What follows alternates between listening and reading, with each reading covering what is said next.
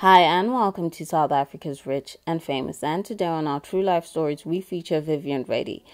Vivian Reddy is a renowned South African businessman born as Vathasalam Reddy on 23 February 1953. He is the sole founder of Edison Group. His father is K.P. Reddy. He is the youngest of 9 children. He has not mentioned his education and therefore it is unknown to the public. He is the CEO of Edison Group.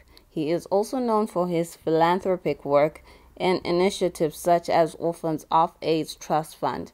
He once donated 6 million rands to a clinic building project at the eThekwini Metropolitan Municipality. He is married to his second wife, Sorisha Naidu, and they have 2 children. He married her after divorcing with his first wife, Mogi Naidu, with whom he has 3 children. His net worth is estimated to be above $300 million. A few days ago, he came out to dismiss claims that he was funding political parties.